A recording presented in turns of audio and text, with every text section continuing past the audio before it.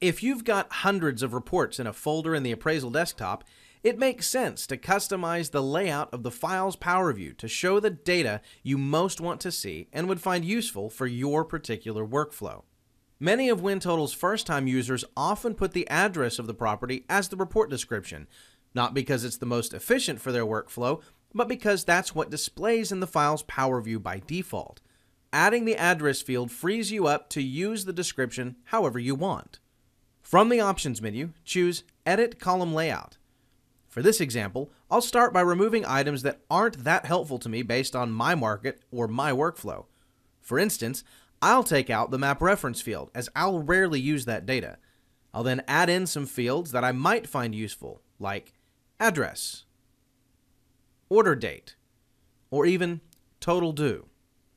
I'll then click OK to save my changes.